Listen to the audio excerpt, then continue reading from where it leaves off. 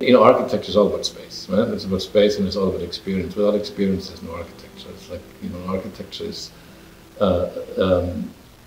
something that you cannot basically experience through motion. Right? In that sense, architecture and film are actually quite related. You know, in that sort of, well, you know, that we did this Museum of the Moving Image, and it was for me a very interesting kind of project in the sense that you really move through the space and you experience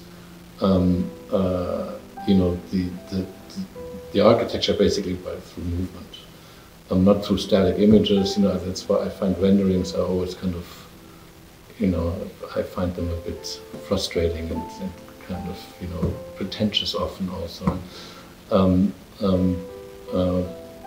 But yeah, I mean, the space, and for me, the space, what makes space interesting is when it kind of is questioning certain preconceived notions. You know, when it sort of produces a moment of surprise or kind of discovery.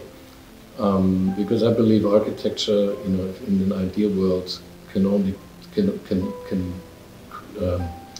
allow the user or the kind of occupant of the space to re-examine and rethink reality or rethink the preconceived notions of what things are. And so in that sense, space for me, and what's interesting about it is the idea of challenging your comfort zone in a certain way. Right? And I don't mean in a scary way necessarily, but in a way that you kind of, you know, the sense of discovery and questioning of your preconceived, you know, notions of the world around you.